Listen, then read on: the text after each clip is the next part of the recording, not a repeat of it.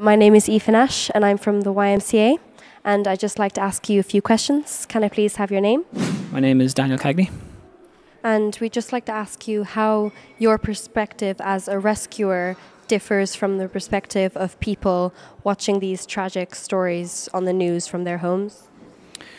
So it's a really good question, because I think it's a very interesting point about this situation.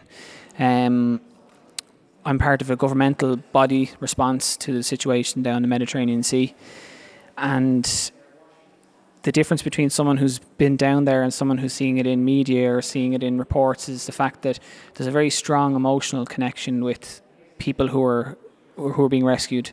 The noises, the smells, I spoke about the sense of urgency.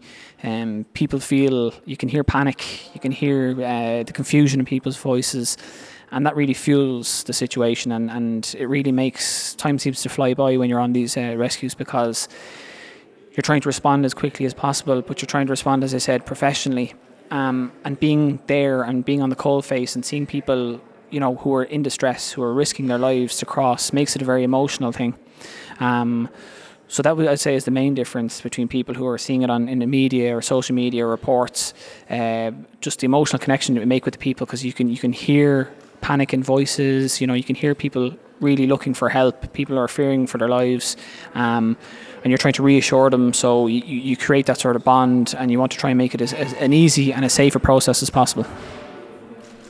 So how can ordinary people help, especially the youth of Ireland? There's a lot of ways that the youth of Ireland can help. I think one key point is any action. So to sit by and not do anything and just to talk about it isn't enough anymore.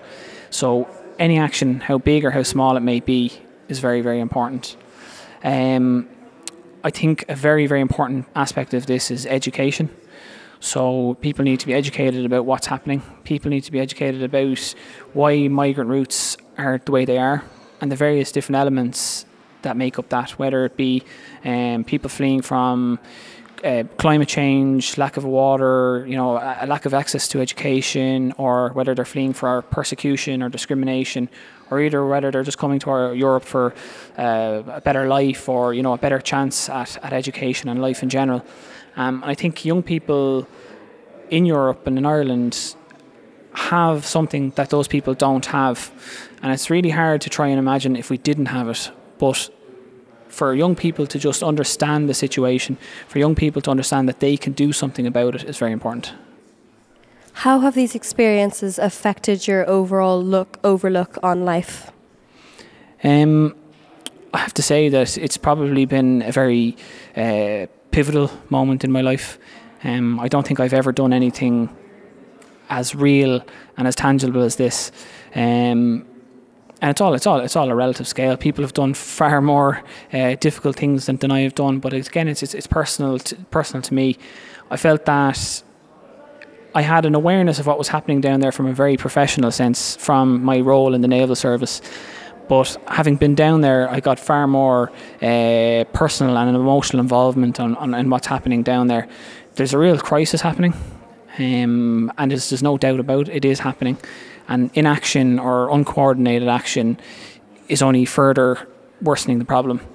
I feel that I played a part in it, and I continue to play a part in it by coming to things like this and trying to educate people and share my experience. And I think that that's the biggest takeaway that I have, that that experience has improved me as a person.